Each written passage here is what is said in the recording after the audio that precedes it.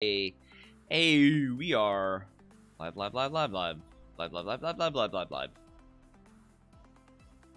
we live? Yeah, we're live. We are live.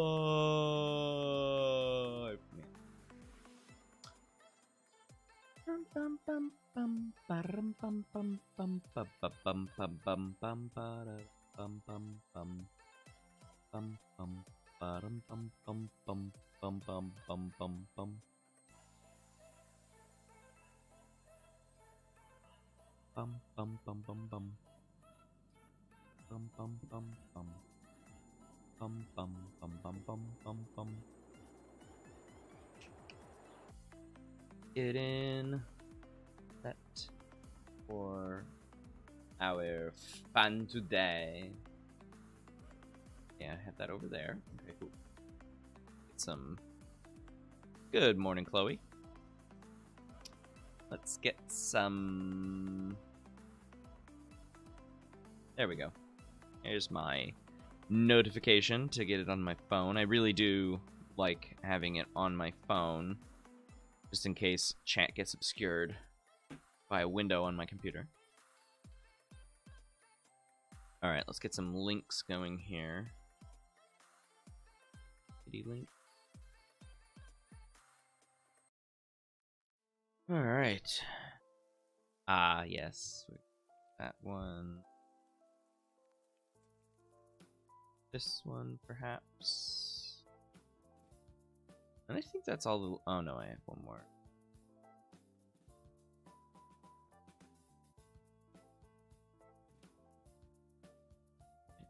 Oh, no, two... No. Oh, here's the... That's... Two more links, actually. Here we go. Wobbling. Fritz Heider. Alright.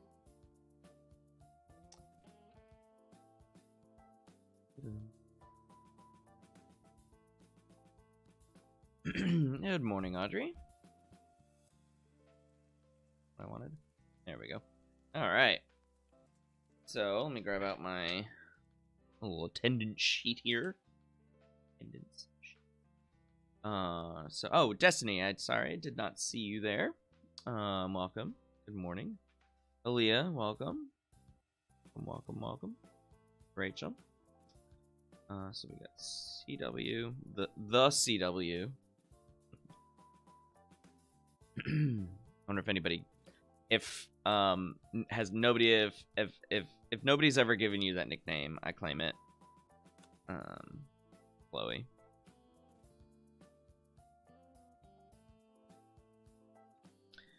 Good morning, Sophia.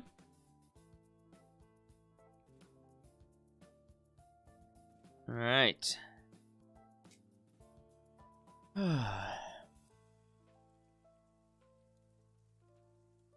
goodness, it's almost 9 o'clock. Where did the morning get away from me? Oh my jeez. Oh my jeez. Oh jeez. Good. I'm glad. So if I catch you on campus, just be like, look, it's the CW over there. Good morning, Elena. And Tyler, welcome. You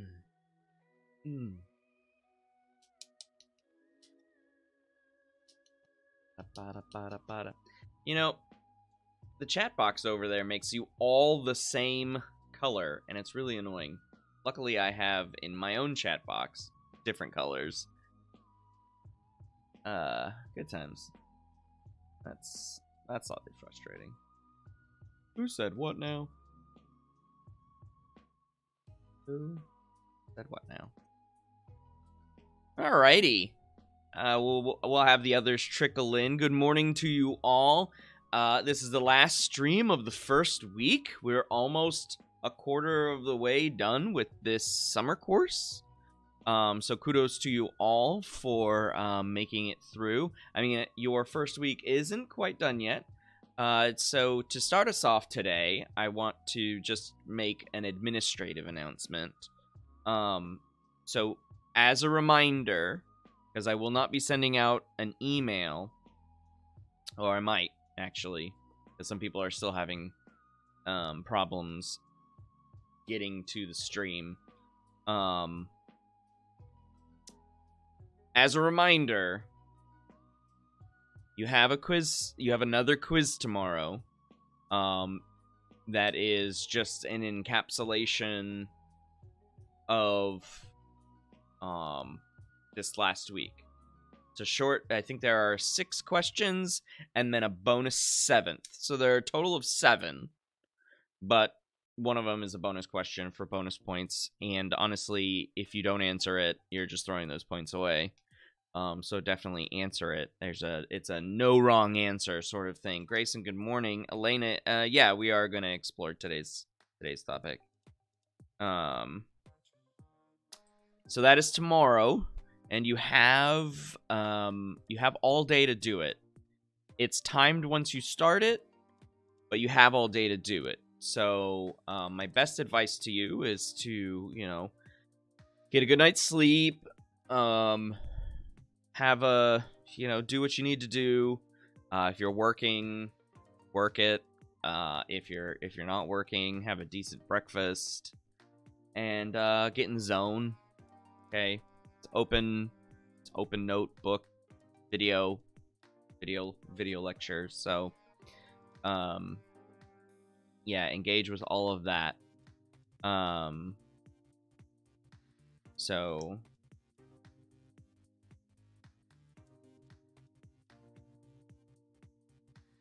You have 60 minutes once you start it. You have from midnight tonight through 11:59 Friday morning. Okay?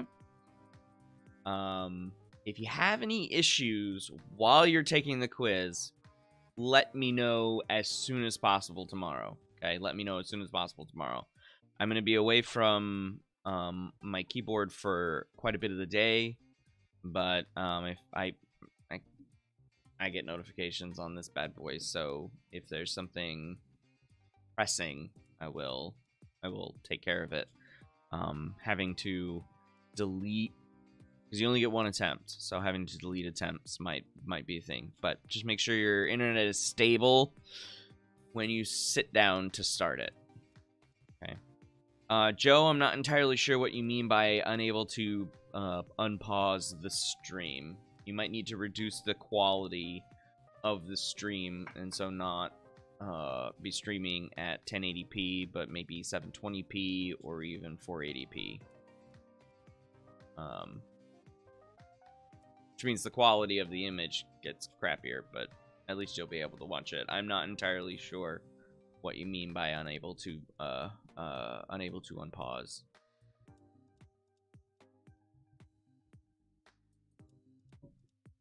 Okay, I'm gonna switch.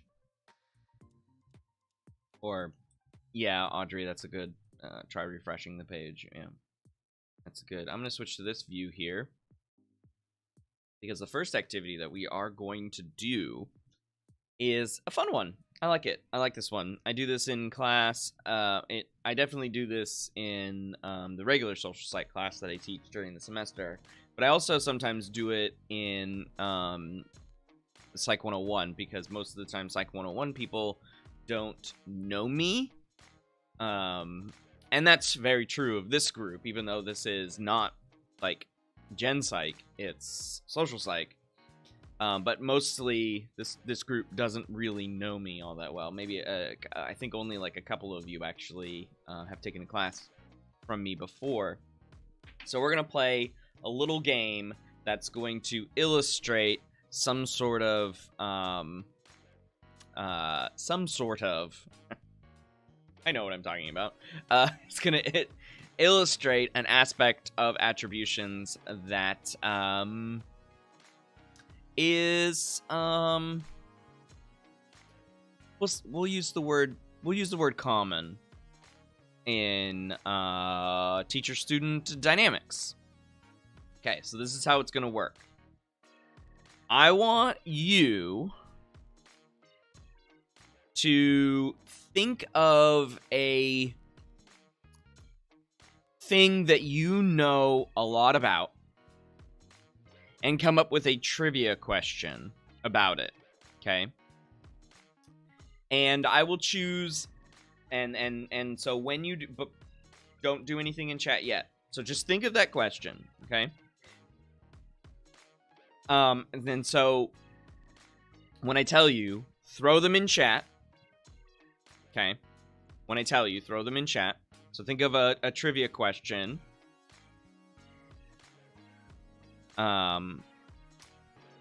Think of a question. So I'm going to write this down. So think of a trivia question in a subject you know a lot about. Now we're going to choose 10 of them. I'm going to choose 10 of them, okay? I'm going to choose 10 of them. Get a piece of paper here that I can actually write on. What I want you to do in chat right now... Hi, Merrick.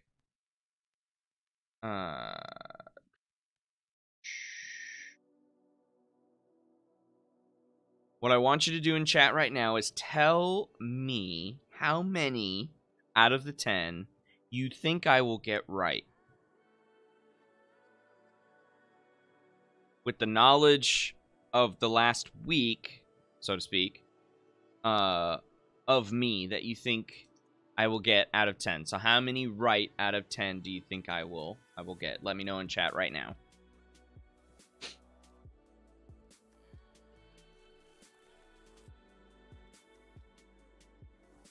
Just a number. Just a number out of 10. I'll know it's if you just put like, okay. So we've got a 7, a 7, 6, a 6, a 6. Another 6. Another 6.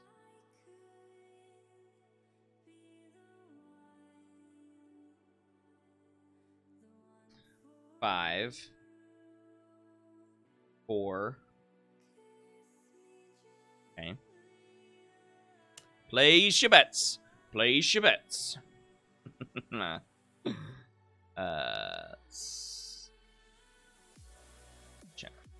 Chat here. A little bit bigger.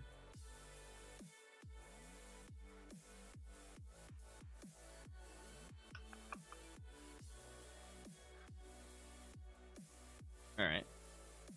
4. Anybody else coming in with a guess?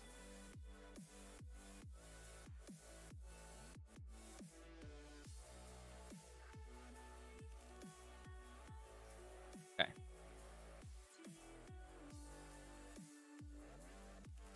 Nine. Couple of no votes there, but what I'm going to do is I'm going to take the average of that.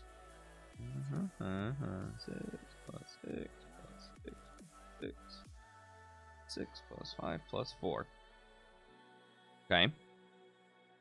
Divided by 9. So, with the votes, an average of 5.88 that you think I'd get right. Or 5.89. It's actually 5.88. Repeating. So, about 6, because obviously there's not going to be a fraction. Okay. So, on average, 6. All right. So, when you have... Do not give the answer, just the question. Put the question in chat. And I need at least 10 questions, so... pretty much everybody needs to drop a question. So, throw that in chat when you are ready. And then once all the questions are there, I'll kind of, I guess I'll go in sort of one at a time. And then we'll write down our answers. So I'm going to write down my answers. And if you want to play along, write down your answers.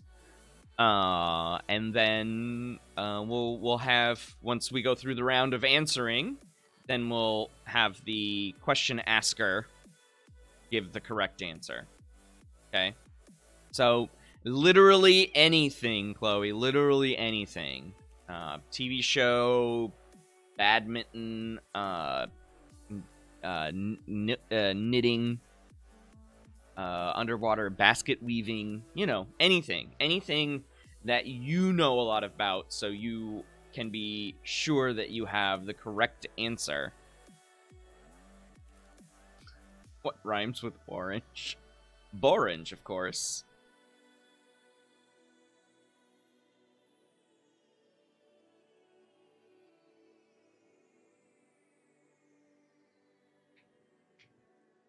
Man.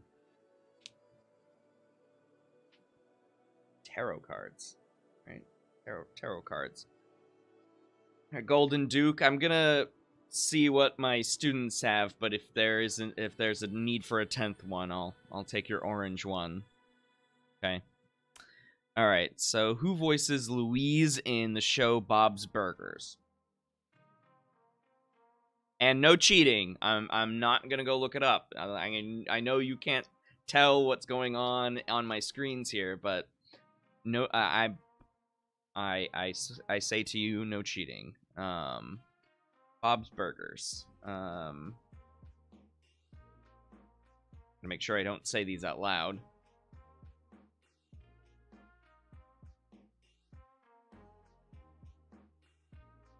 All right. The second one that I'm going with is, how many cards are there in a deck of tarot cards?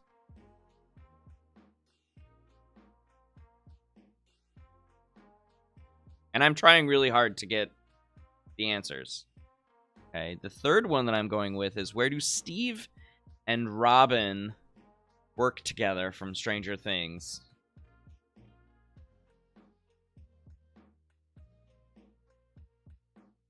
True story, Steve is my avatar for my Netflix account. True story. The fourth one that I'm going for is in basketball. How long in seconds are you allowed to stay inside the lane?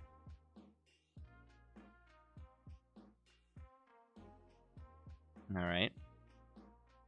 The fifth question that I am going with is, which of Angela's cats did Dwight freeze in the office? I assume you're looking for the name of that cat.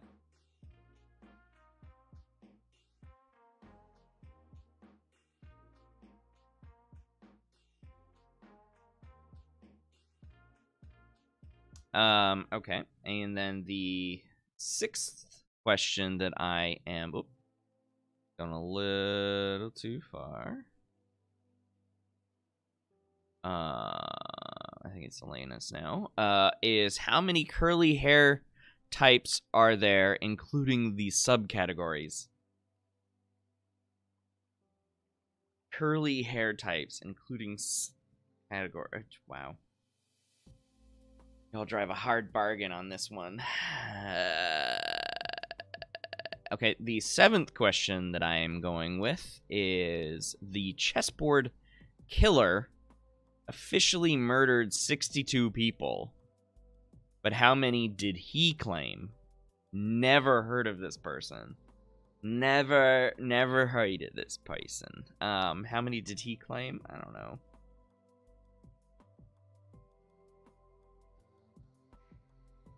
Good guesses, everyone. The eighth question that I'm going with. The Office casting team originally wanted who to audition for the role of Dwight?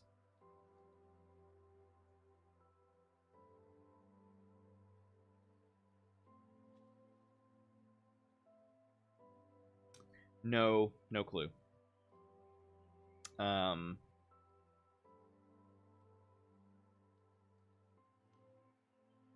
right. The ninth question that I'm going for is, who are the founders of Delta Sigma Phi?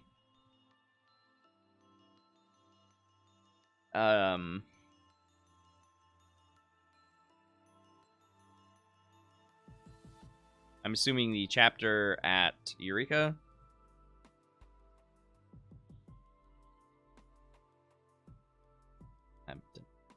Yeah.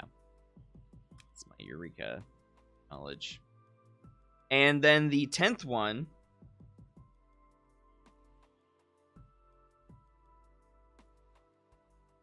that I'm going to go with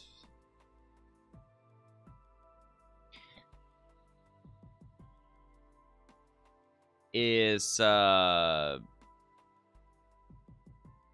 Grayson's here. In 1938, Albert Hoffman synthesized what substance in Sandow's lab that is often regarded as the future of modern psychiatry? All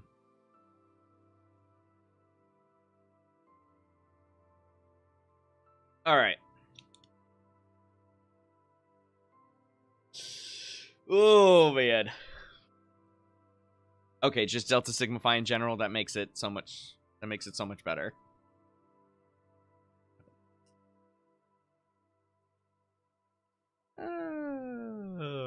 Good stuff. All right. Russian. That's probably why I haven't heard of it. Robin is my avatar, and my sister's is Steve to match. Nice. All right. All right. So, Chloe,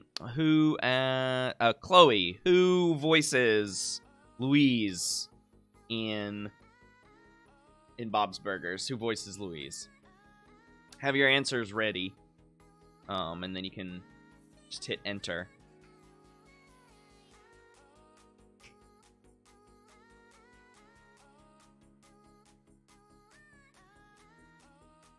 I can tell you that my answer was a man of some sort. Ah, yeah, see. I don't know who Louise is. I did know that Christian Shaw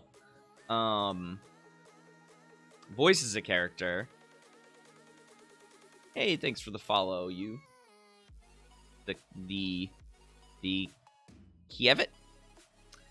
Yes, she's the only female cat. Yeah, okay. Alright, yeah, so I got that one wrong. Okay, I don't watch Bob's Burgers. I did know Christian Shaw was one of them, but then all of the other characters are voiced by men. Yeah, okay. Number 2. The question was, how many cards are there in a deck of tarot cards? I can tell you that I do not care for tarot. And so my answer was a shot in the dark, 25. That's probably too low. It's probably too low, but let me hear it. Let me hear it. I'm doing well, Kievit. The Kievit. 78 cards. That sounds like sounds like too much. Sounds like too much. All right. Next one, number 3. Now, my answer to this question, where do Steve and Robin work together from Stranger Things, was an ice cream shop. That's my answer. I should get a half a point for that one, because I couldn't remember the name of the... I couldn't remember the name of it. So, what is it?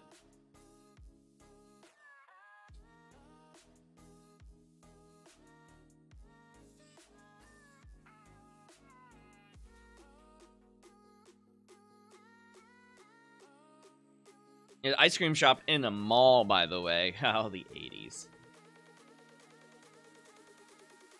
Scoops Ahoy! That's, yes, the boat... the maritime theme of getting your ice cream. A maritime theme. Alright, well, I'm gonna give myself a half a point. Because I was close. I was close. And there are really no rules for the scoring. Alright, next one. I think this was Rachel. In basketball, how long in seconds are you allowed to stay inside the lane? I believe it's 3, right? It's 3 seconds. And I gotta say that it's like the lamest, one of the lamest rules I've ever heard. That with the lack of traveling calls. I don't watch baseball. Yeah, I got that one right. Woo! Rules. Yeah. I think it's kind of dumb. I don't watch basketball anymore, so mainly because they don't call traveling. Or I don't know if it's double dribble if they put their hands on the bottom of the ball and then it's dribbling these days. All right. Number 5. Which evangelist cats did Dwight freeze in The Office? I don't know. It's been a long time since I've seen this episode. So I put the name Whiskers. Put the name Whiskers? Sprinkles! Oh. Darn it. Oh. Poopy. Alright. Well. Generic cat name. Generic cat game. That's a good game. Yeah, wow. A good guess. Yeah, sure. Oh, man. Alright, who is the next one? Oh yes, Elena with the types of curly hairs, including the subcategories. Lay it on me, Elena. How many are there? I answered 20. I answered 20. This is probably not right. Speaking of someone who has curly hair. No.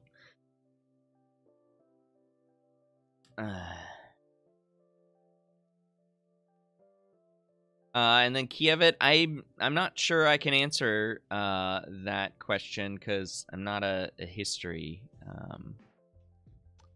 I mean, sure, that's not the not the kind of stream we're doing right now.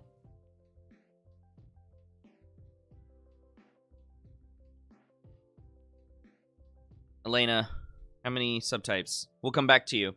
The next question was, I think it was Merrick's, yeah. Chessboard Killer officially murdered 62 people, but how many did he claim? What do you got, Merrick? What do you got? I said 78, like he claimed more. Well, then I get that answer. I get that answer right then, because I said 78.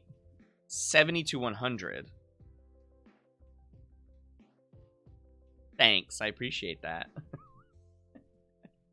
All right. The next one was also an Office question. The Office casting team originally wanted who to audition for the role of Dwight? Sophia, who's that? Yeah, go Duke. That's funny. So Sophia, let me know who. I said Andy Dick. I said Andy Dick because like I'm blanking on names. I'm pretty sure once I see you, once I see the answer, John Krasinski. I thought it. Okay, so I did hear that. And I thought John Krasinski wanted, not the other way around. I thought he wanted, not the other way around. Yeah, I know who J. Kraz is. I thought he wanted it, though, not the other way around. So, I answered Andy Dick, so I clearly don't get it right. I was thinking about putting John Krasinski, but the thing in my head said, "Don't do it, don't do it." And so I didn't do it. Okay. So well, I said 20, Elena, 9 total. That's a lot. That's a lot. Uh-oh. Clearly, I got it wrong, though. So regardless of the correct answer, I did get it wrong. Because it wasn't Andy Dick. Okay. Tyler's question. I think it was Tyler's question, right? Yeah. So, who are the founders of Delta Sigma Phi? I'm sure you had to learn that when you were initiated. But having not been one, I answered John and Steve. Yep. And I stand by that answer. I'm sure one of them's name was John. Everyone's name is John. John and Steve. Founders of Delta Sigma Phi. John and Steve. I await Tyler, you saying, well done. Well done. Yep. And then the last one from Grayson in 1938, Albert Hoffman synthesized what substance in Sandoz lab that is often regarded as the future of modern psychiatry. I think you're referring to LSD. And then so that was my guess. LSD. Let me know if that's what. So Tyler's saying Charles Tonser and Meyer Bosky. Okay, John and Steve is who I'll call them. We'll say John Tonser and Steve Bosky. Those are better names. Decided to give me a really hard one, you think? Yeah, LSD, alright. So, I got 3.5. I got 3.5. 70 people were mauled by lions. Jeez. Making a movie. So I got a 3.5, and the average that you said was 5.89. What happened? What happened? Well, I'll tell you what happened. One, and I think Grayson gave me a gimme on this one. But this tends to be the case when you have a lot of... When you have a teacher that has seemingly expansive knowledge, okay? And so the attribution students tend to make with their teacher is that they know more than the domain that they're teaching you in, right? And so, you know, some of you threw in some pop culture stuff, some of you threw in some history stuff, some of you threw in and then Grayson threw in that drug stuff. Can't get drugs by me. So I didn't do very well. And that's why I asked you, out of 10 questions, how many would I get right before we started doing this? Okay. Because most of the time, I won't say all the time, but most of the time, this is that I do this and that I've seen this done in other contexts is students will overestimate, except for Tyler, who gave me a 4, and so well done because I got a 3.5. But everyone else, thank you for the flattery. But I knew how I was gonna do. Did I let on how I was gonna do? Maybe. And a 3.5 is actually better than I've done in recent years. So, last year, I can't remember if I did it in the spring or the fall of Gen Psych. I did this, and I got a 2. And I taught a social cognition class back in 2016, and I believe I got 1 out of 10 right. So yeah, so this is attribution about teacher infallibility when it comes to knowledge. And of course, as a human, I cannot have all of that knowledge, even though I have significantly thin knowledge in a given domain. That's what my Ph.D. represents.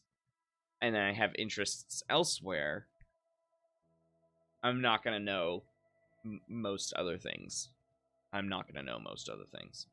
So now you know that your teachers are super fallible and they don't know everything, and a good teacher will say, you know, I don't know that. Which leads me to, before I forget, so we're going to move on from that.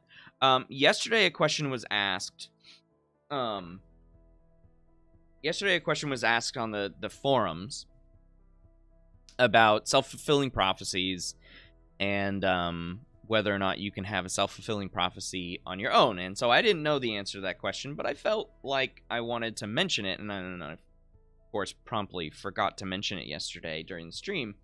So I asked my colleagues, who are social psychologists, what they thought of that, and they said, I don't remember who asked that question, by the way. They said, no, though it sounds like it sounds like you can enter in a self-fulfilling prophecy of your own. The definition and, for lack of a better word, rules surrounding self-fulfilling prophecy is that you need at least two people. And it needs to be a social interaction. So to answer that question, can you have a self-fulfilling prophecy like, I'm going to wake up one day and say to myself, today I'm going to have a good day? It's actually not called that wouldn't be called self-fulfilling prophecy, because self-fulfilling prophecy requires at least two people to make it work, because it is a social interaction effect. The waking up and saying, today I'm going to have a good day can be considered the Galatea effect, Galatea effect. Or we can just call them what they are, which are affirmations, self-affirmations. Okay, things that we say to ourselves to make us feel better about ourselves. So that would be a self-affirmation. So that was a good question, and something that I didn't know, even though it is in my thin knowledge of psychology. I don't know everything in psychology, and so, I went and I asked. This is slowly turning into a class of saying, it's okay to be wrong. So that's been the theme of this week so far, is that it's okay to be wrong, and it's okay to say that you don't know things. So if anything that I would like to impart for you this week, and maybe in future weeks, is that. All right. Any questions about teacher infallibility or fallibility?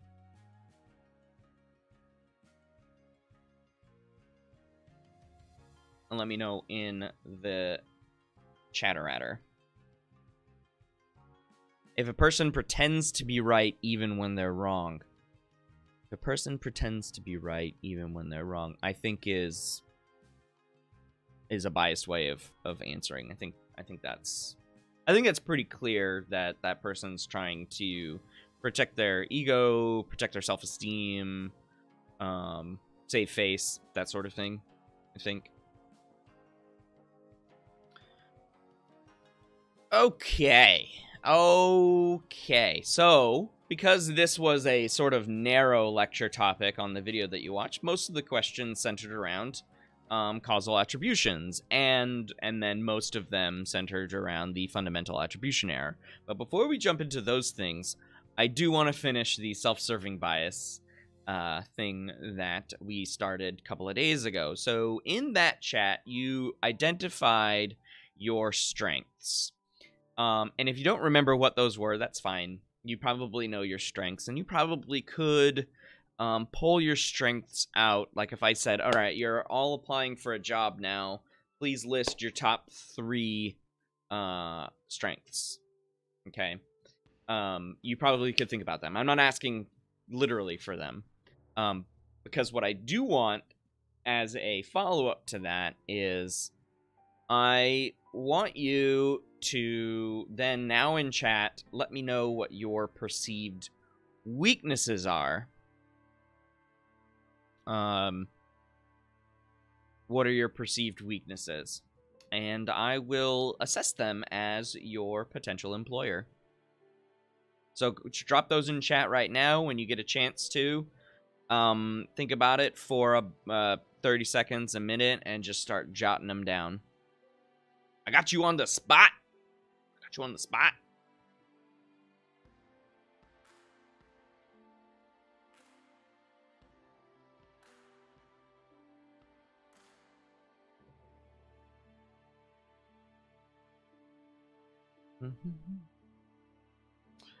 La la la la la.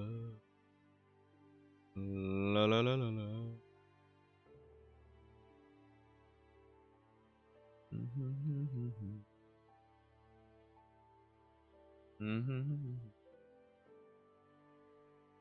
All right, Golden Duke participating in this. All right. Swimming, spelling, and being in the spotlight in a large group of people. Welcome to the spotlight. No, I'm just kidding. Swimming, that's a weakness. Don't worry, for this job, you won't be required to swim. All right, Destiny. Get overwhelmed if things move too fast or too much is happening at once. Okay. Rachel, procrastinator.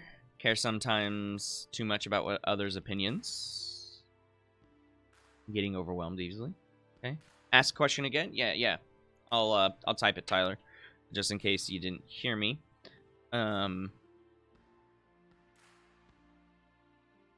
Your weaknesses.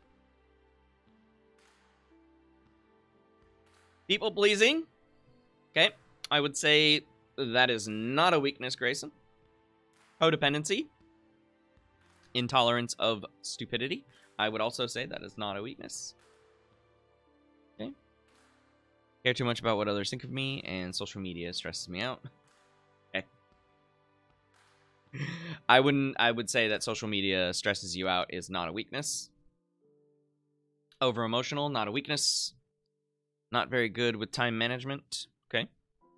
Don't do well in groups I'm not familiar with. Okay. Slight lack of patience, not a weakness. Now, if you said, I have no patience, then that would be a weakness. Social anxiety, procrastination, can't comfortably speak in front of people. Okay. Ooh, Merrick. Mild psychosis. I applaud you for saying that in public. Several teddy bears in a trench coat with one brain cell between them. Okay. Elena, impulsive, overwhelmed in high stress situations. Okay. Chloe, low patience. Depends. I don't know if I would classify that as a weakness. It depends. It depends. Anger. Okay. Procrastinator. Too forgiving. Not a weakness. Arguer.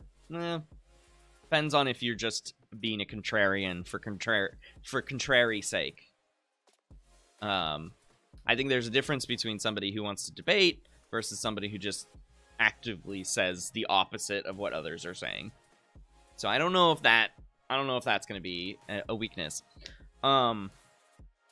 So you're self-serving.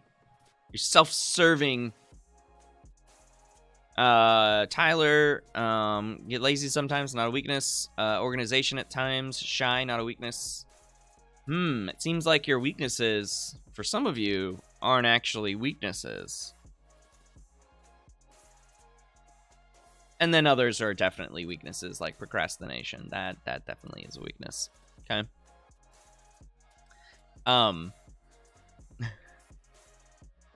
But I will say, for procrastination, another colleague of mine has said, is procrastination a necessarily bad thing? Like, if we were going to compare strengths and weaknesses, is it necessarily bad? Who doesn't procrastinate? And many of you said procrastinate. Like, I think half of you said something about procrastination. So, who doesn't procrastinate? Right? Who is so virtuous that they're like, nope, I do everything when I'm told to do it? Because that person is lying. No. And then the other classification that students generally put for weaknesses when asked this question within the umbrella and the couching of this being self-serving, are considered self-problems. These are considered self-problems. So things like, well, I sometimes work too hard and expect too much of myself. These are self-problems and not actually things that are going to get in the way of you working, right? They're not actually going to impact a job, right? And so are they actually weaknesses? I would say not, right?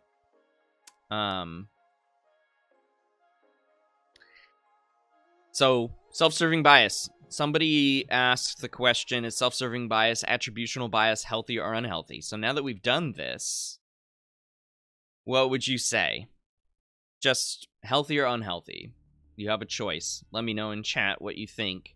Since we've just talked about self-serving bias in this way, would you consider it healthy or unhealthy?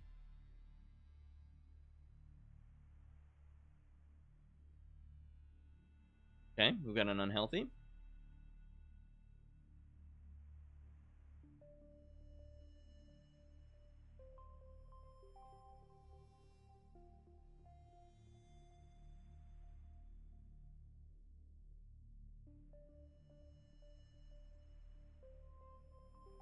Healthy.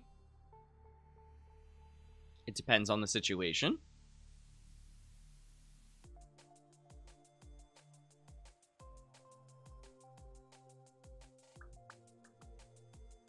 It depends, but healthy. Healthy, but also not.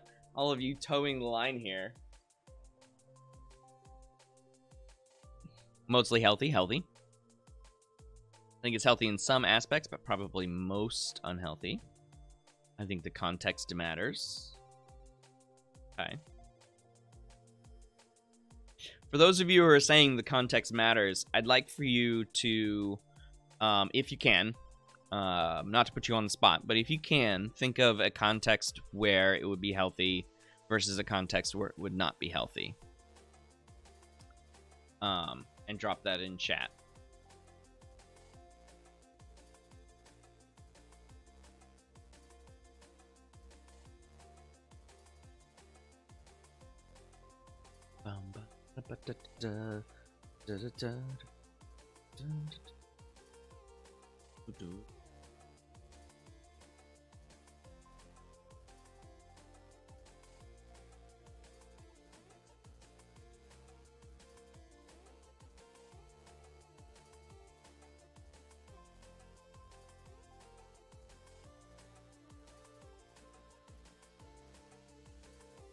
All right. Chief for jumping in with music. I don't know what you mean by that.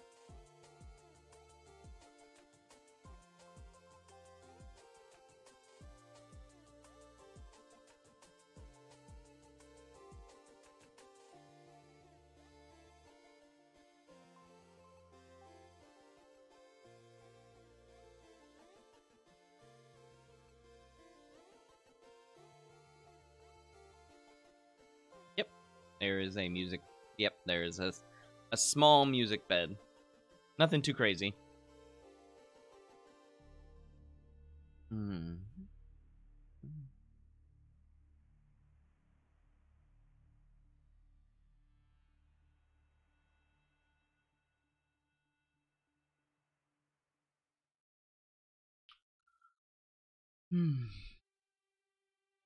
All right.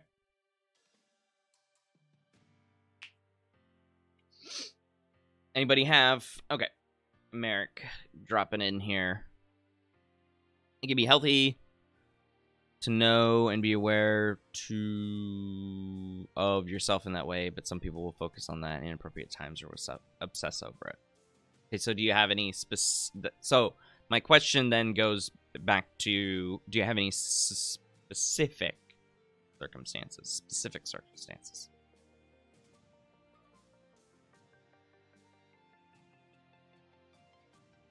Because I have an opinion on. I have an opinion on that.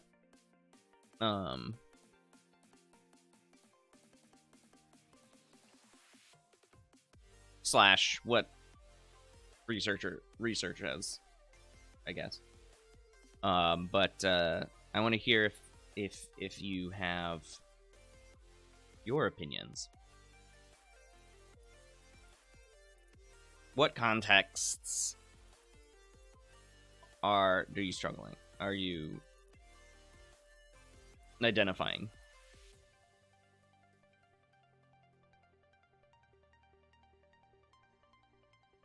I think it's probably unhealthy if you attribute your success to internal factors without objectively looking at other causes, which can cause ego issues. Okay, Grayson, I like that. I like that. It's possible.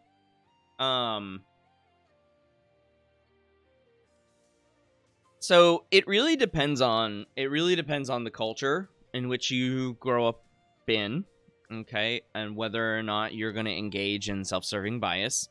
But to answer the question, is self-serving attributional bias healthy or unhealthy? I'm going to say that it is, generally speaking, and healthy/unhealthy is maybe not the best dichotomy, but be that as it may, we'll take it. That if we were going to argue, is it useful, and are useful things healthy for us? It's not good if you are resting on it, if you're resting on your laurels, so to speak. Kind of like what Grayson mentioned. But overall, it's an adaptation that we have to protect ourselves from damaging psychological information. And so that's why we do it.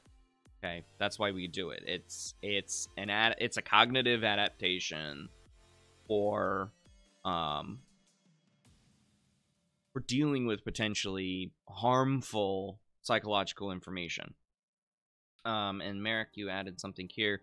Like, if you get an ANA test, and you can claim it's your hard work, but if someone turns you down for a lunch or something, and you blame it solely on yourself, because there's no other way they would say no, and that's all you think about for the rest of the day. Yeah. Then I would say that while attribution processes are working to first identify it, I don't know if thinking about it for the rest of the day becomes this is what makes self-serving unhealthy, because you'll probably explore other things and other reasons, other attributions. But I think that's a good way to. I think what most of you said was, yeah, it depends. I think there was a hefty group of depends. I think you all have the right idea about self-serving bias. But from my perspective, this is a bias that we adapted, and it helps us. Okay, it helps us, and so this brings us to talking about attribution in general. So I wanted to talk about attribution in general, and let's start by explaining other people's behaviors. Okay, because we're going to talk about attribution here. So, let me give you the link to this in chat here. You can go and do this on your own. Now, ignore what it says about fundamental attribution error because it's a slight misrepresentation. But just try to do the activity. Okay, so read the directions. Excuse me. Alright, so this is how we'll play, is what it says. I'll give you an observation in the form of a statement. You think of an explanation for it, then click to get the answer and your score. As you play, see if you can stretch your synaptic connections. Silly. To invent answers that are more varied and inventive while staying within generally accepted standards of reality. No Klingons are paranormal. Okay, so let's do observation 1. A married woman goes to a single man's apartment 2 nights every week for 3 hours. What's your explanation? You can say it in chat.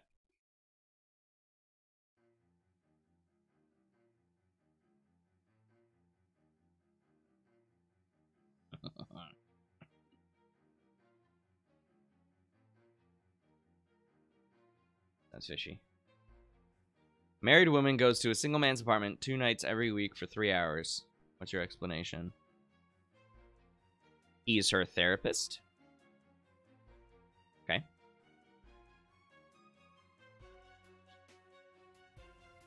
It's your job to clean the apartment.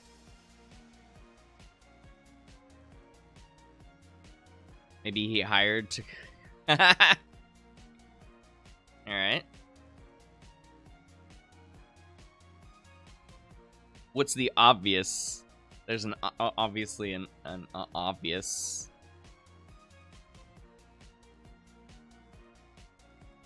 Let's see what it says.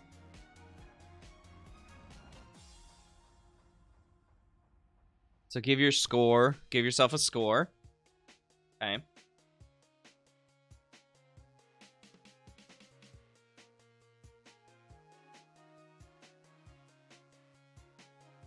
Okay, so if you said having an affair, you get 0 points. You get 1 point to say maid. If you said mother, caring for son, you get 2. Music teacher, or any kind of teacher, you get 3 points. And then, you know, Merrick and Aaliyah, 4 points. Okay.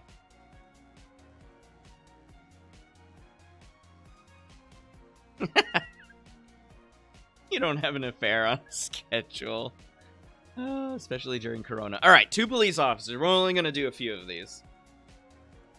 2 police officers visit your next door neighbor's house. What's your explanation? Okay.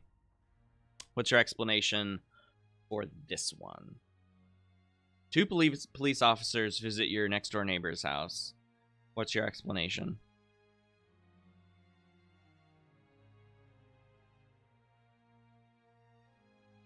And speaking of, justice for Breonna Taylor.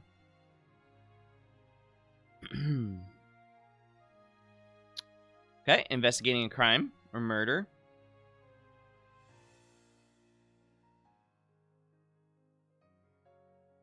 Martial law.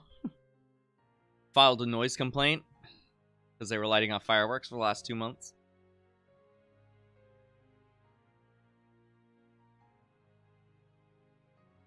Visiting an old friend. An investigation of some sort. They're questioning them about a crime. Okay? Telling them someone has died. Alright. Noise complaint. Okay, let's see what we got here.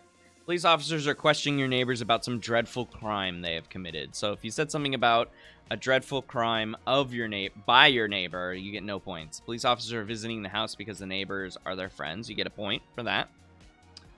Neighbors are themselves police officers. Did you think about that one? That could have been their home.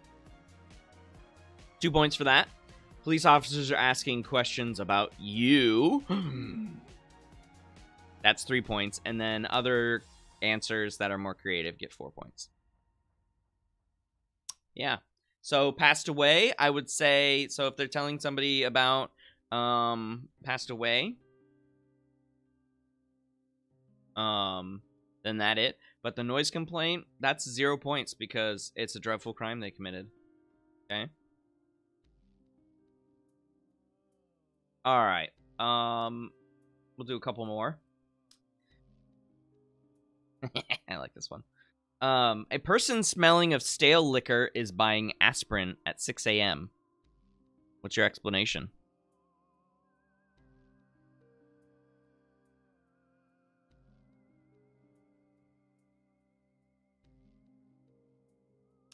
What is your explanation for person smelling of stale liquor is buying aspirin at 6 a.m.?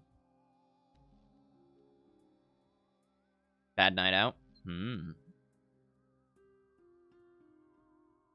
Shouldn't be buying aspirin, though. An alcoholic on their first few days of sobriety. Alcoholic. They're buying it for a friend who they helped the night before. Okay. They never went to sleep, and they're preparing for the hangover.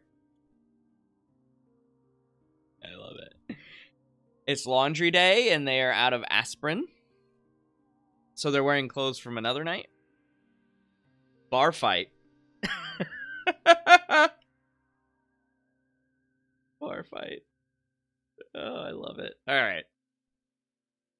Nope, that's the wrong one. We won't do that one.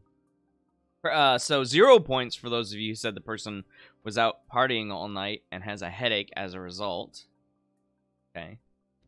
1 point for the person is buying aspirin for their partner who has the flu. Okay. Person works in Johnny's Blues bar, or just a bar, and finished the late shift. 2 points. Nobody said that. Oh, except Rachel. You got in there just ahead of it. Person spilled a bottle of rum when trying to reach the breakfast cereal, bumped their head on the open cupboard, and are looking for a remedy. Well, that is a ditty. That is a ditty. And then anything more creative gets 4 points. Yeah. Not tracking points, by the way. All right, one more. One more. Let's do this, since many of you are teenagers. Teenager carrying a heavy backpack runs out the door of a convenience store. What's your explanation? Did he just steal from 7-Eleven?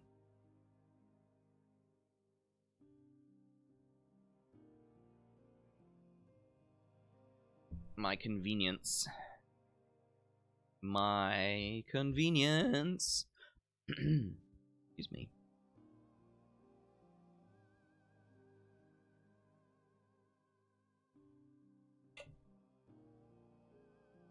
They just got breakfast for the 8:30 class, and it's 8:26. Yep. They're late. They're late for a very important date.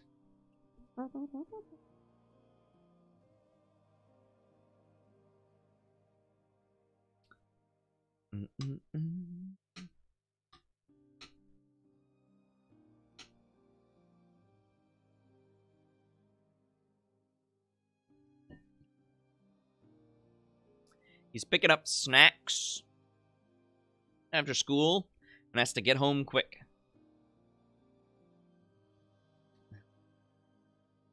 They got a call and have to leave for an emergency. Maybe. His ride abruptly left him when they were about to go to school. Snacks. Late for class. Late for something.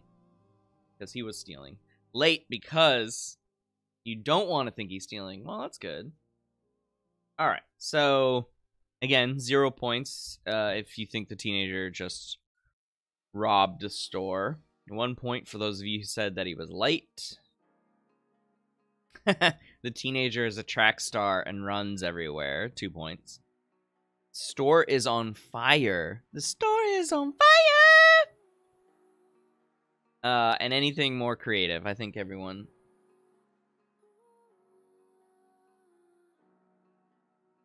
My son's trying to bother me.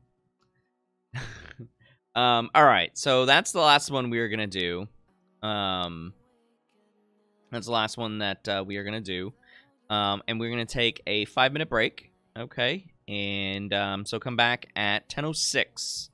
Come back at 10:06 and we will continue on.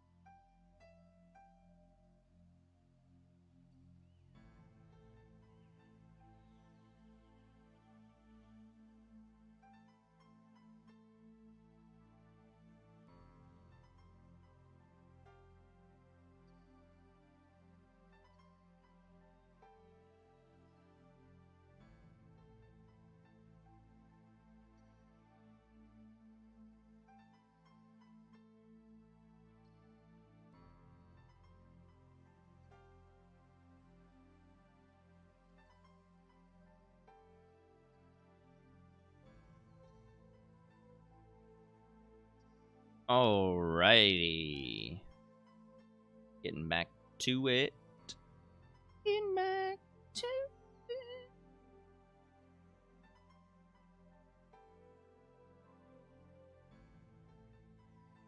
Guess we'll go back to this. We will go back to this one. Alrighty. Fundamental attribution.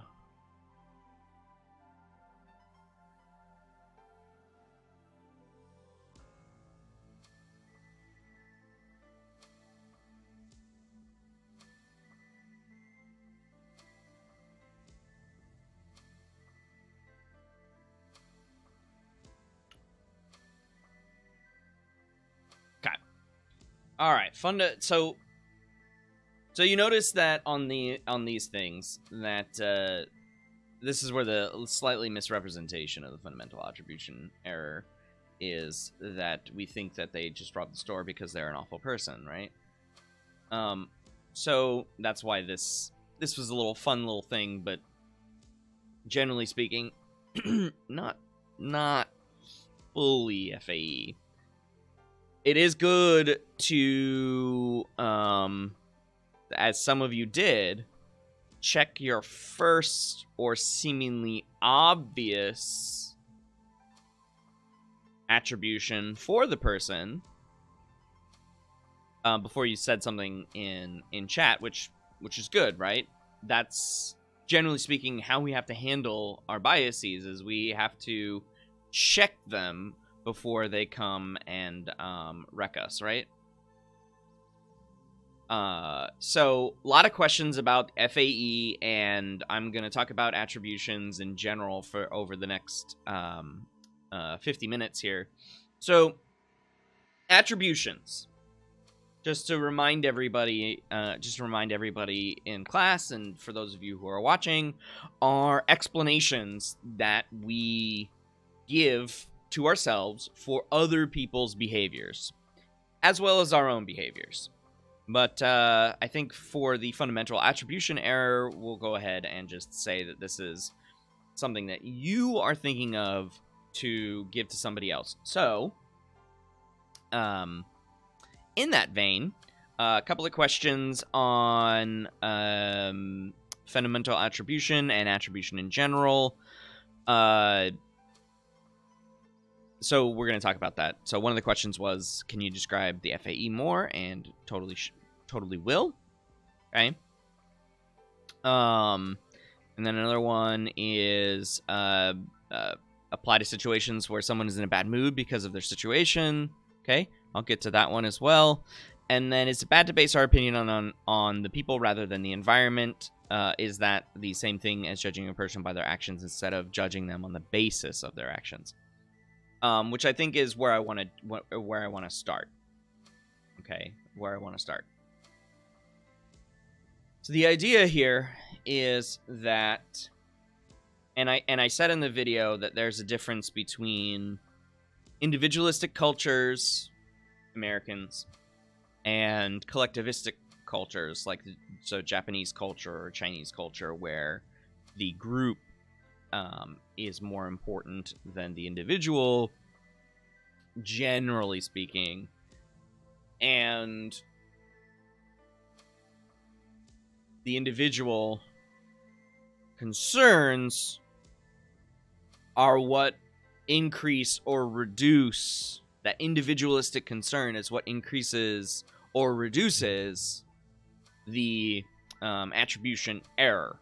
Okay, so the question is,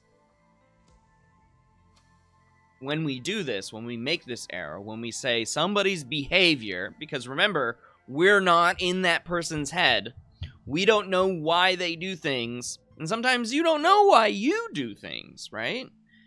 So we don't know why people do things, and so we have to make guesses, and that's what the attributions are. These are guesses for their behavior, okay? Because we're not inside their head. So we have to make these guesses. These guesses tend to be cause and effect based. That's why in the lecture video I said they are cause and effect, or causal attributions. We want to know why someone has done what they have done.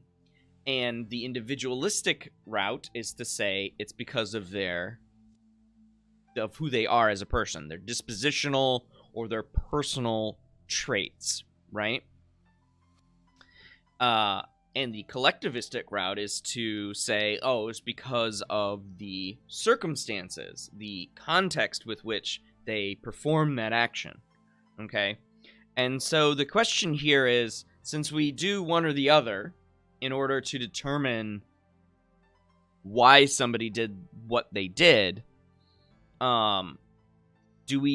is it the same thing as judging a person by their actions instead of on the basis of their actions? Well, the question here is, the basis of their actions is the attribution that we are making, okay, rather than judging them on what they do. Okay, so the basis is either the internal or external attribution that we make, whether it's due to dispositional factors or it's due to external or situational factors. That's the basis of their action, right?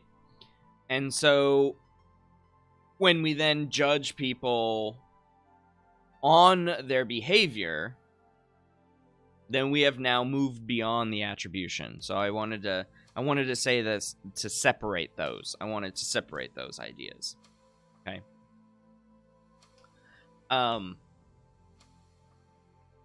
And so let me give you a couple of examples, because I think this will be helpful. Okay. So these are from my colleagues. So these are social psych professors who have written down their experiences with FAE. Okay, so I'm going to read these. Sorry that it's going to be read, but here we go. I let my students know that I regularly exhibit the errors and biases that we just discuss in class. That's also true for me, too.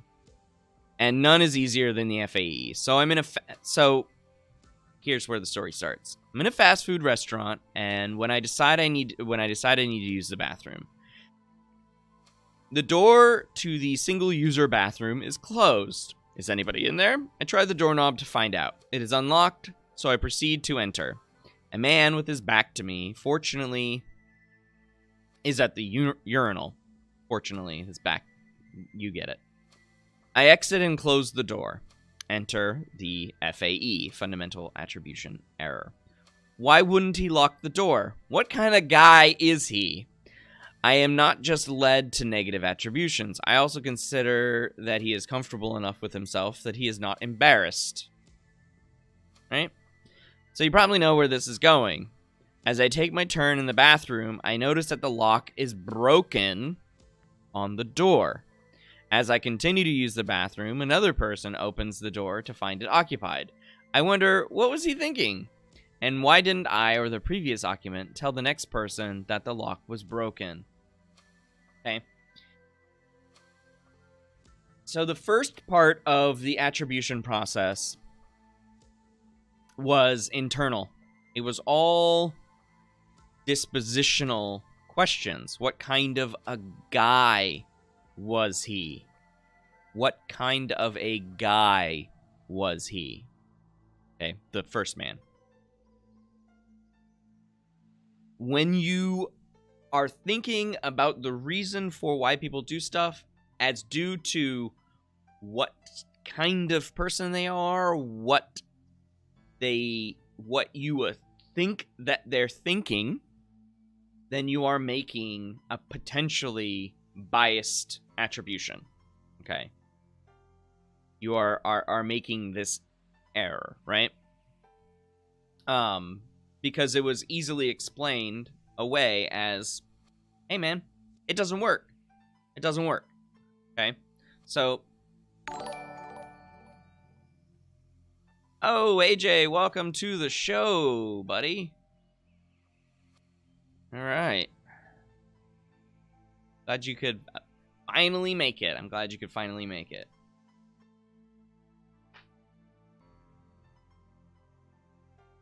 AW. All right.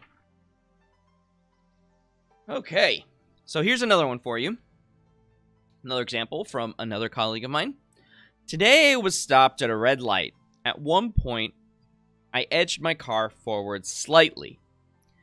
Immediately after I did this, the man next to me in his very sporty, turbo, fancy some sort of car, edged forward also. I'm sure you have been in this situation. I at once thought to myself, what a jerk. He doesn't want me to get ahead of him when the light turns green. Keep that in mind, the what a jerk part. At this point, I realized that I wasn't taking this man's perspective, and I was making a fundamental attribution error. Okay? Perhaps my movement forward made him think the light was green, or perhaps he was just tired of having his foot on the brake like I was. Okay, so the first attribution, the immediate attribution by this American professor, was that he thought this person next to him was a jerk. Okay?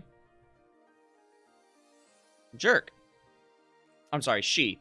This is it's a female professor. My bad.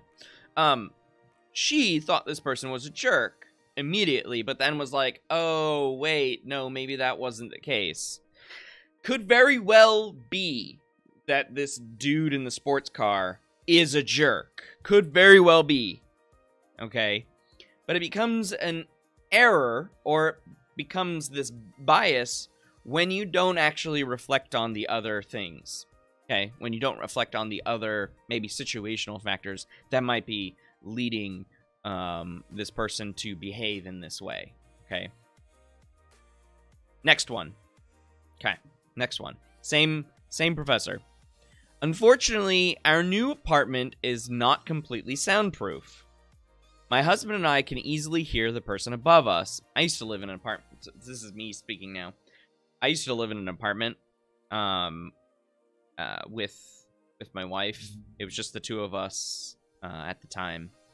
And the wall that we shared with our neighbor was so thin, they argued constantly. It was maddening. It was maddening. So we had our TV against that wall, and we would just turn it up because, like, it was awful.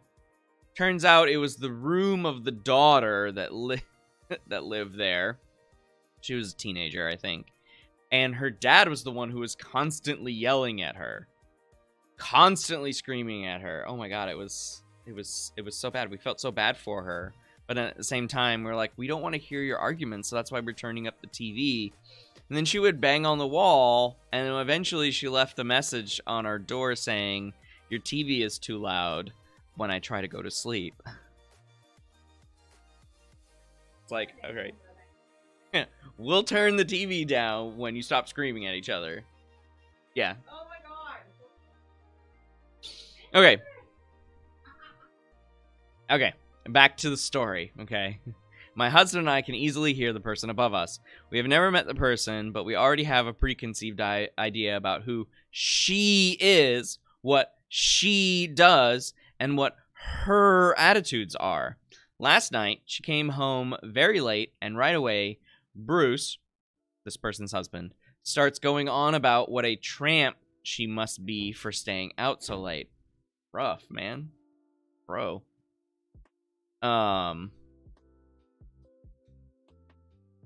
He constantly makes fundamental attribution errors about the person above us. Since we have never met her, we cannot possibly take her actual perspective of things. However, we could give her the benefit of the doubt. Who knows? Maybe her car broke down and she was on vacation and her plane came in late.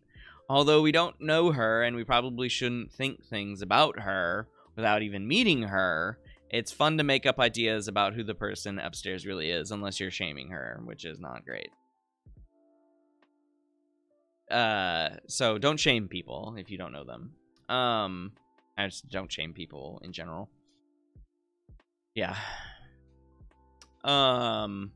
So, of course, fundamental attribution error. Okay, last one. This is the last one.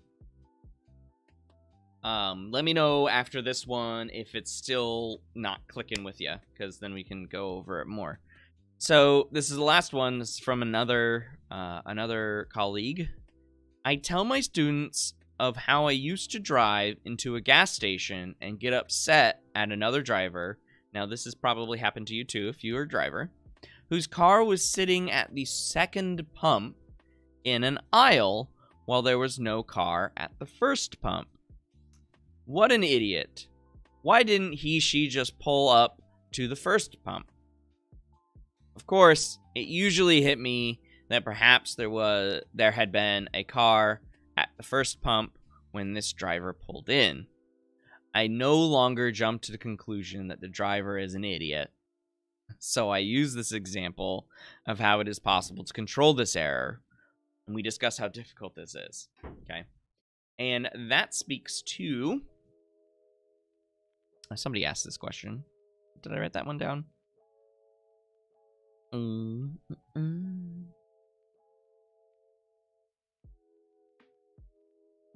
guess I didn't, but I think somebody did ask about whether or not can you stop making the FAE, and my answer is yes, you can stop if you stop to think about it.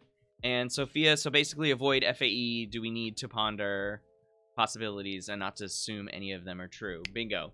Bingo. Bingo. As much as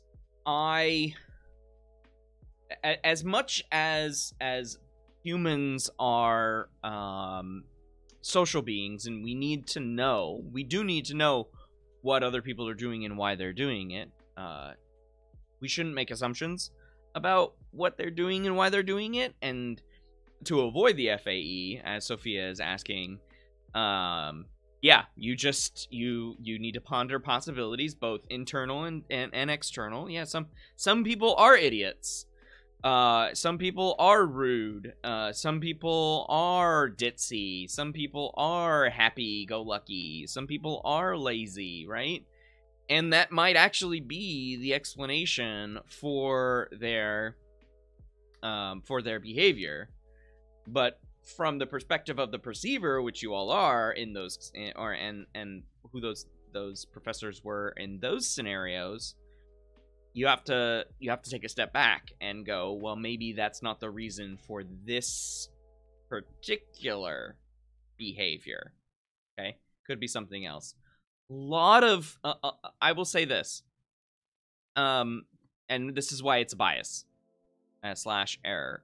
A lot of things we do are caused by the environment that we are in, caused by the context that we are in. So if we are going to make an attribution error, or sorry, not an error. If we're going to make an attribution, well, then the attribution should be, okay, what context are we in? What context are we in? Okay. AJ says, or weighing all outside possibilities before making an inference. Yeah, totally. Yeah. Think about the reasons. But that does require having an understanding that maybe your first intuition isn't correct, and thinking a little bit more deeply about it. As I said earlier in this week with dual process models, that we have this super quick, automatic, fast thinking type or system of thinking, and then we also have this slow thinking type, deliberate, and things that we can actually think about. And so sometimes it performs the necessary check on those intuitions. Again, the fundamental attribution error is a bias because it's how we think about individuals. Okay, and so if you're in an individualistic society, it's how we think about individuals. People are who they are because, or people do what they do because of who they are. And that speaks directly to who they are. Whatever behaviors that you catch them doing or you observe them doing, that speaks to who they are as a person, right? So, yeah. Other questions about the FAEs? It's a little bit stronger. Let me know if it's not clicking for you in chat. Let me know if it's not clicking for you.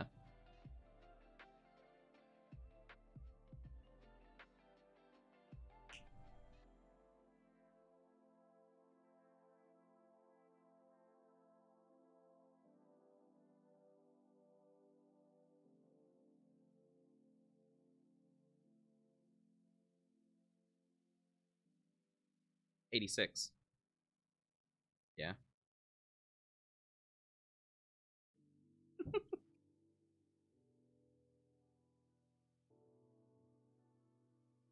you want to give face to the voice?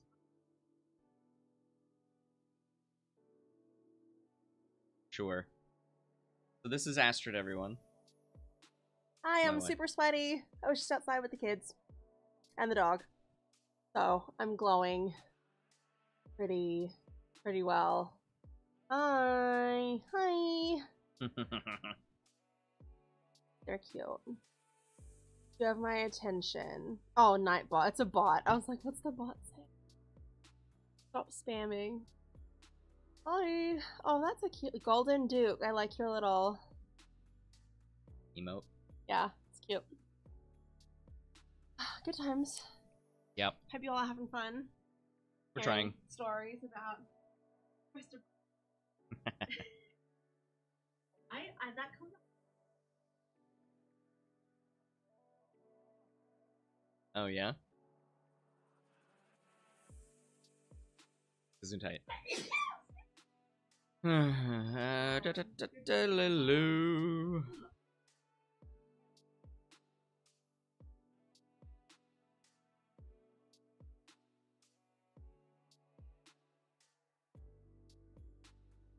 Alrighty. That brief interlude. If you want to see pictures of Murphy, you can find Astrid on Instagram. Her account is public, and it's Yastrid. It's YA and like what, 3 S's? 4 S's. Yastrid. Or if you search for Astrid Swan, there aren't very many of them. She's, like I said, unique. Okay. Alrighty. There were a couple of questions about Kelly's model that I think that I wanted to jump into with some examples. So if you were struggling with that, oh, actually no. Before I get into that, I do want to mention there is a I think this is yes. So back in 2005, there was a big old storm that hit New Orleans. Hurricane Katrina. The video doesn't work anymore, but whatever. There was an interesting phenomenon that occurred, and it has a lot of reasons for why it occurred. But one of those very, very plainly was the fact that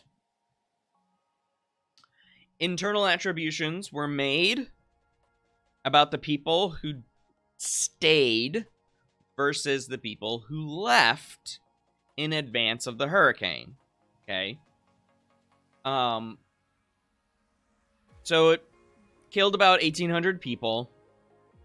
Okay. $100 billion in damage from Florida to Texas, with the hardest hit area being New Orleans. Okay. It breached every levee, in New Orleans, and it flooded almost the entire city and most of the neighboring parishes or communities, okay, neighborhoods. All right. They called for a mandatory evacuation. Okay. Some people chose to not obey that order, right? And then so people had to get rescued, of course. So a researcher went out and wanted to know why they thought some people left and some people didn't leave. Okay? And so the general consensus seemed to be that they were irresponsible or indecisive, the people who didn't leave. Perhaps even lazy or stupid. Okay? Passivity is a character trait, and so it was considered here to be a character flaw. Okay? You ask people why they didn't do it? Well, here's your answer why they didn't do it. But that's not the whole story, right? There could be reasons, other reasons why people didn't leave. And so that's what the researchers attempted to find out. Okay. Sorry about that. That was a little loud. 2 surveys, one of observers and one of survivors. This is from the folks at Stanford, Nicole Stevens and her colleagues. Okay, from Stanford back in 2006 or 7, something like that. So shortly after the hurricane. I know many of you were really young then. Or possibly not even alive. I don't know, because that would make you 15. And you're not 15. So you were really young then. Okay, so 2 surveys, 1 to observers, so people outside of the immediate damaged area, and then the second survey, 2 survivors, okay? So the study of observers were relief workers, firefighters, physicians, and so forth, okay?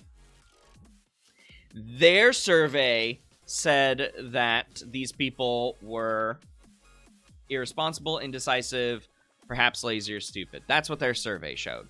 So these observers said that's what their problem was, okay? And when they were asked, well, what about the people who left? They said more self-reliant and hardworking. Okay, survivors tell a different story. When these psychologists, this is the paragraph that I want to mention here.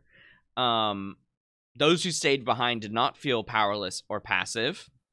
To the contrary, they saw themselves as connected with their neighbors. Communitarian rather than self-reliant.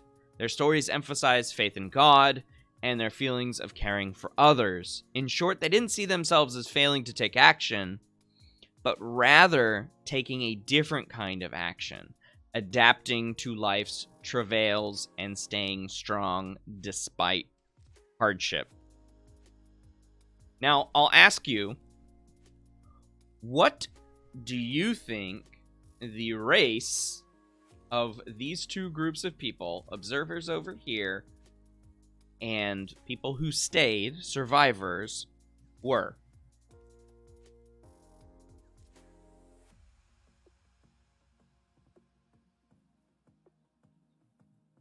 This is an extremely important question, and it reflects a lot of ingrained biases that we have that we will discuss in a couple of weeks. The middle of 2 weeks from now. What about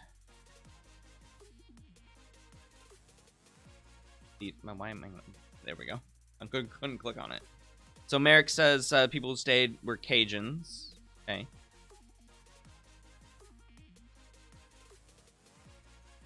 So if you're not familiar with Cajuns, it's a subculture of African Americans and Black Americans who came from the Caribbean, and specifically French Caribbean, and settled. Yeah. Who were white, Joe? You gotta specify who was white. Caucasians stayed. AJ says white folks were the ones who stayed.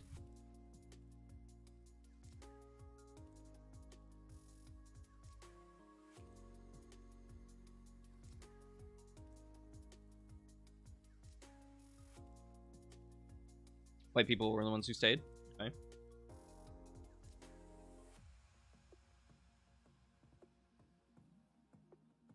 Anybody else have any ideas about the observers versus the ones who stayed versus the ones who left? I think we were closer with the community, but lazy were probably darker skinned. Okay. People of color.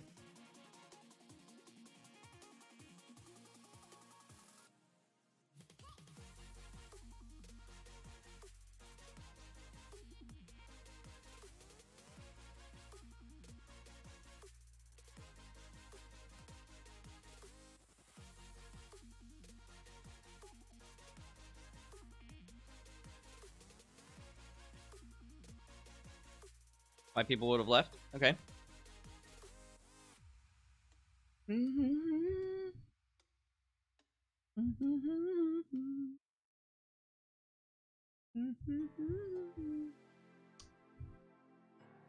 So, this story is important to the overall narrative of Hurricane Katrina, and what you see and how other stories are told about this and the video that you might come across and etc. So people who are trying to leave or any sort of looting, there's definitely this bias here. So the vast majority of people who stuck around through the storm were black, because that's the vast majority of the several areas around New Orleans, as well as the larger part of the city in general. Okay.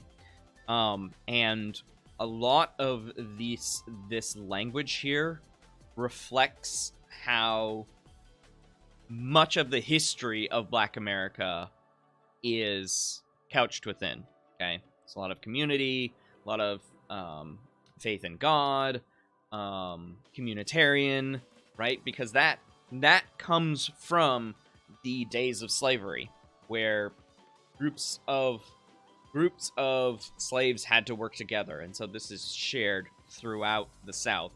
Communitarian idea. People who left were generally speaking white. The people who were observers in the study were generally speaking white. And so this idea of irresponsible, indecisive, lazy, or stupid, that is the systemic racism that you've been hearing about here, right? And so how I'm going to connect this with, 2 weeks here, 2 weeks in 2 weeks when we talk about stereotyping, prejudice, and discrimination, is a lot of it does come from making these biased errors, and a lot of these biased attributions are couched within our stereotypes of people and those groups that these people are in. So yeah, from the outside, the story seems rather innocuous, but when you look at it a little bit deeper, then you begin to understand, right, there is a deeper component here, and it is race related. Okay, so just be aware of that. Go ahead and close that. I'm going to close that since we are doing on it. Questions about that story or anything that I just said? AJ, you are updating your Caucasians who stayed / left? I mean, I wasn't grading whether or not you were right or wrong.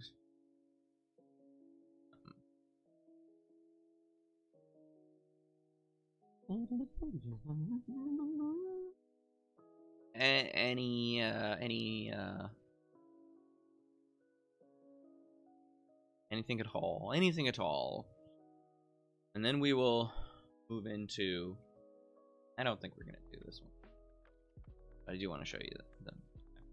We'll see. All right, no worries, man, no worries. Okay,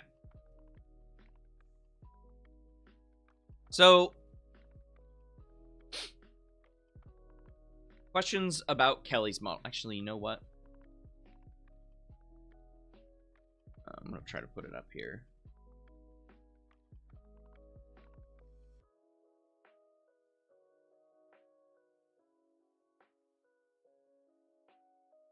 get the...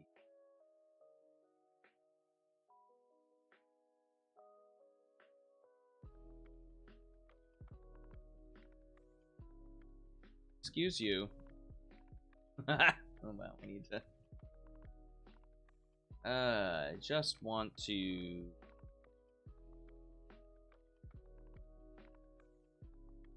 address, there we go. There we go. Change back to this view. Okay, so covariation model. Okay.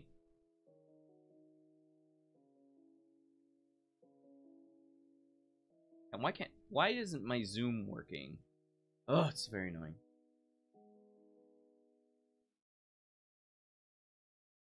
There we go. Big now. Big now. Okay, so there were some questions about Kelly's covariation model, so I thought, you know, might as well, we'll end today by talking about Kelly's covariation model. Just to make sure that everyone has the right idea, going into the quiz tomorrow. All right, so here's the covariation model. We have the three components: consensus, consistency, and distinctiveness. So Kelly decided that, you know, let's talk about highs and lows, even though these three components exist on a continuum. Continua. So this is one continuum, another continuum, and a third continuum, right?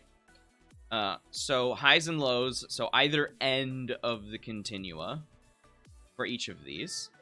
Okay.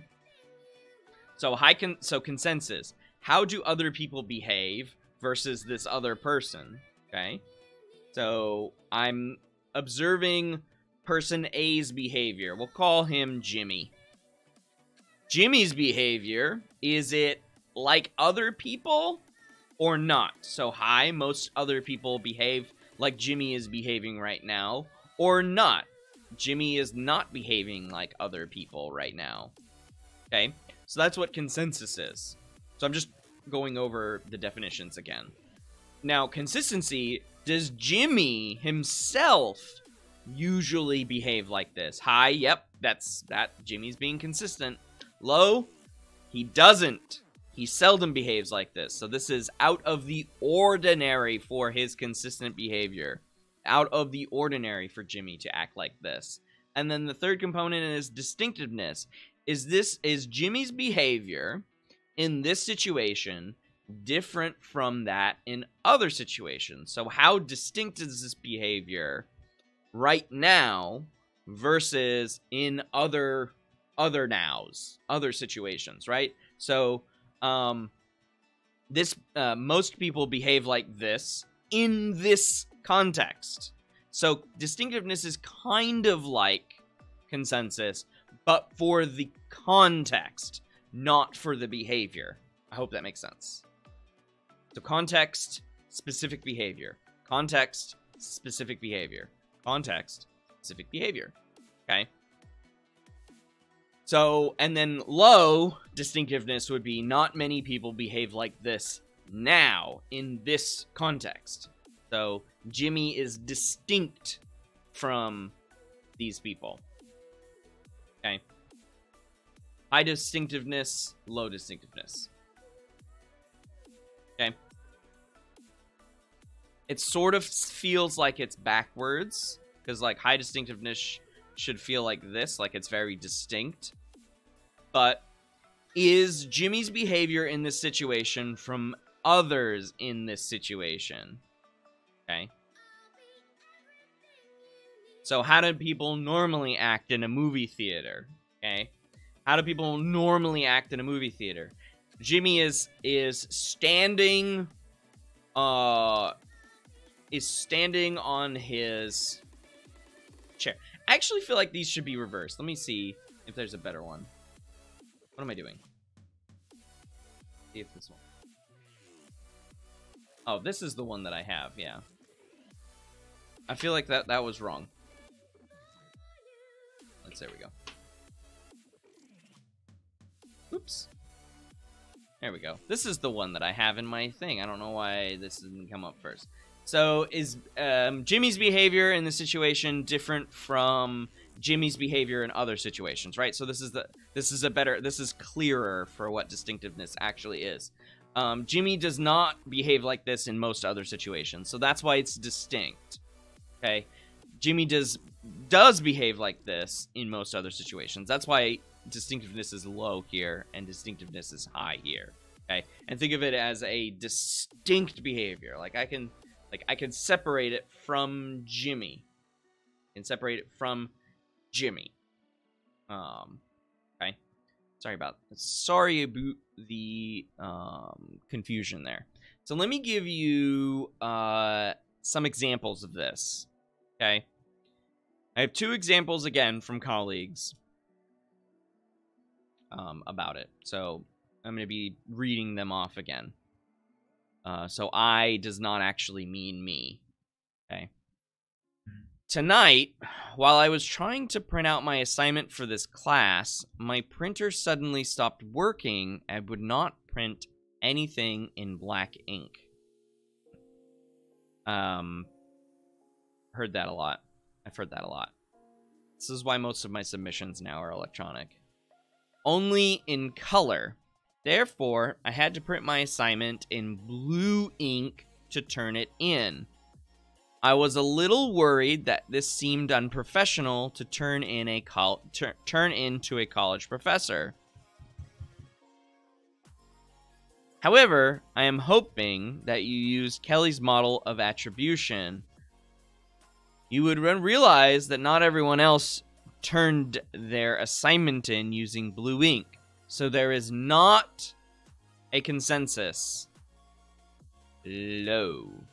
Not a lot of blue ink. I don't always turn in my assignments using blue ink, so it is not consistent.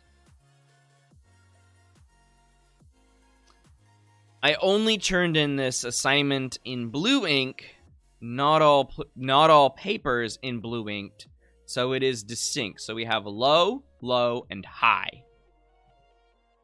I would hope that you would therefore attribute my blue paper to an external reason, my printer not working, instead of the internal reason that I think blue papers are more exciting. Then maybe they are, but that's not the case here, right? So we have low, low, high. Low consensus, low consistency, high distinctiveness. This would be an internal attribution. This would be an external attribution.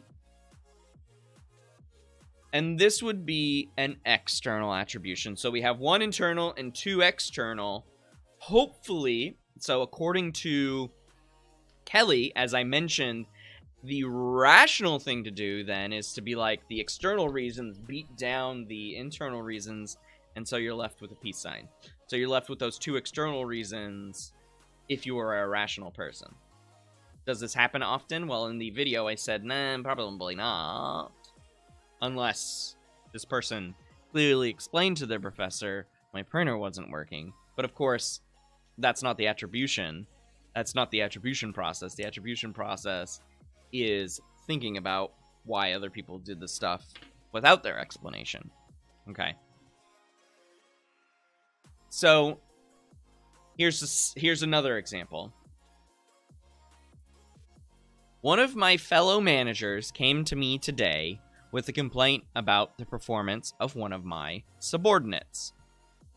They had been in a meeting together where Tony, the subordinate, had acted very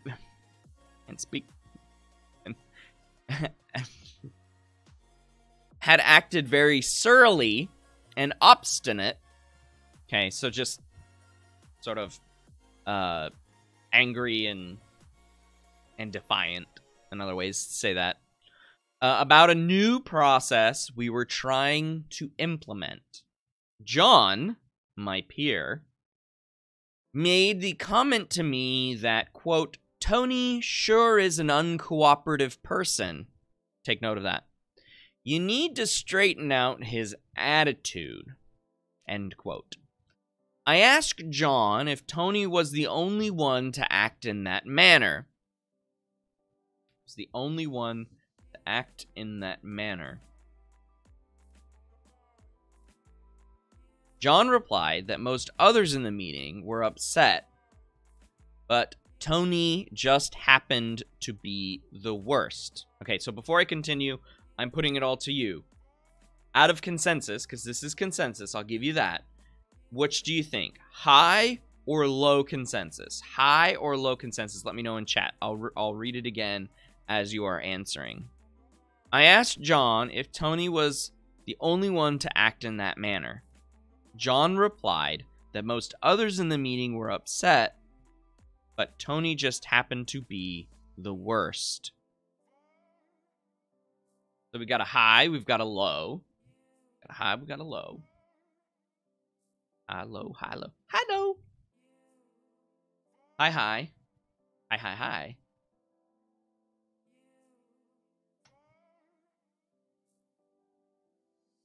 High. Yeah. Okay. All right. Seems we've reached consensus on that. You're welcome. So, yes, I would agree that this seems to be high. Most people behave like this. It just seemed like Tony was the worst. So, AJ, you said low, and I get where you got crossed up on that one because Tony happened to be the worst. That phrase may kind of make it seem like this is a low situation, but I would say it is high. Okay. All right, continuing here. My next thought was that Tony is usually pretty easygoing and has never been upset when we've implemented a new procedure. I asked John whether he'd ever seen Tony get upset at any other meetings, and John replied he hadn't. Okay, so that's consistency, right? So that would be consistency. Yeah, I get where you came from on that on AJ. So, you know, it seems like it's low, but I think that the fact that all the other employees are like, oh, gives it a more high vibe. Okay, so let's go to consistency now. So answer in chat if you think that what I just said was high consistency or low consistency. Let me read it again. Where was I? My next thought was that Tony is usually pretty easygoing and has never been upset when we've implemented a new procedure. I asked John whether he'd seen Tony get upset at any other meetings, and John replied he hadn't. Okay. This also replies to distinctiveness. So if you want to let me know what...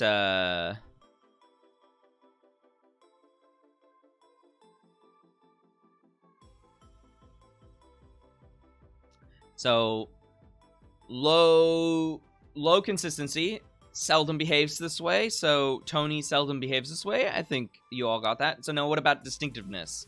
Would you say high or low in that situation for distinctiveness?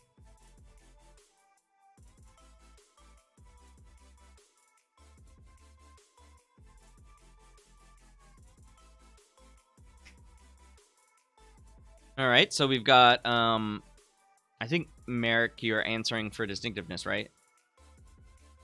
It's kind of hard to tell where one starts and one begins. High. High. High. Okay.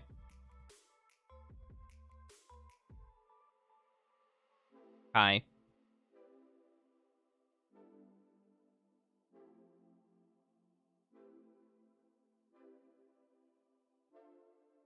Okay, I think the group has the right idea about these things. So before we run out of time, we said that it was high consensus, which is an external attribution. Okay, low consistency, again, an external attribution, and high distinctiveness, again, an external. So we actually have 3 to 0 for external attributions. Okay, so again, beat that down. So, where am I? By using Kelly's model and considering consensus, consistency, and distinctiveness, we conclude that Tony was acting in an uncharacteristic manner and must be upset about the new procedures. An external cause. Okay, no worries, Tyler. I do have one last one for you. This is from just an observation that somebody had. Separate this from the rest of them. I don't know why it wasn't separated. The saleswoman got really excited the other night when Kevin, who is a 19-month-old, Kevin, baby named Kevin, waved bye-bye and smiled at her. She probably thought that Kevin really liked her and that his behavior was highly distinctive. Nah.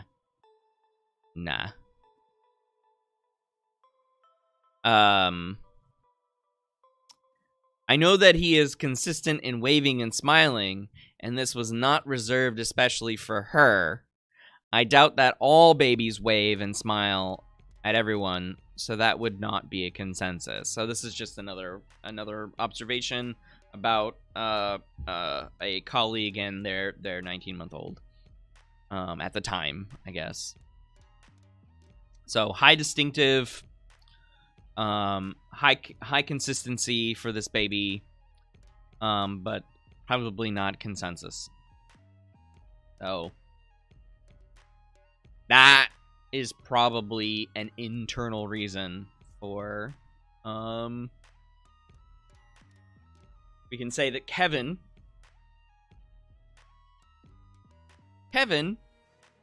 was likely smiling and waving bye because that's what Kevin does. No worries, Megan. Thanks for stopping by. Yeah, unfortunately you'll miss the credit for today, but yeah. We'll see you next time. We'll see you next week. Alrighty. Any questions about that before we end this stream? Any questions that anyone might have regarding any of the stuff that we talked about today? And I will say one more reminder, since many of you are here now. I will say one more reminder. Tomorrow you have the weekly quiz, and that's what you need to do tomorrow. That's the only thing you need to do tomorrow. That's the only thing you need to do tomorrow.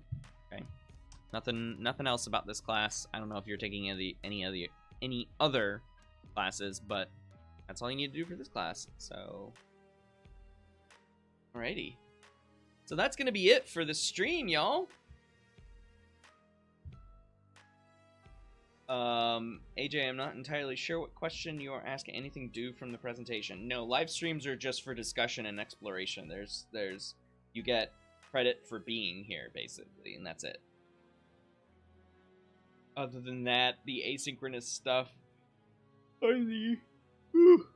are the discussion questions and the reading checks.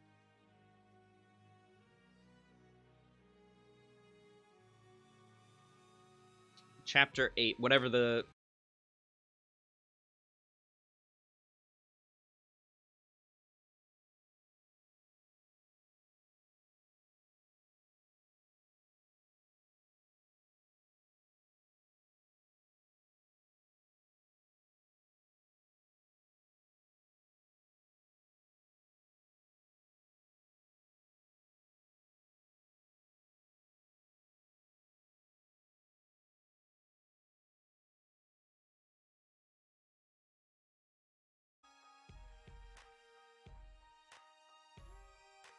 Sorry, I dropped out there for a moment, y'all. Sophia, if you didn't, I don't know where you lost me, but I was saying that chapter 5 and 6, yes, is how you have it. So whatever the syllabus says is what I'm gonna say. Golden Duke, watching the making of Roar. It's the most dangerous movie. I'll have to check it out. All right, everyone. I will be on Zoom for the next hour, so if you need to catch me on office hours, quote unquote, to ask me any questions or any issues that you might have from this first week, catch me there. The link has been sent in several emails, so catch me there. But until then, bye everybody. Have a good weekend. Good luck on the test tomorrow, the quiz, whatever you want to call it. And have a good weekend. Stay cool. And stay cool. All right, bye everybody. Have a wonderful day.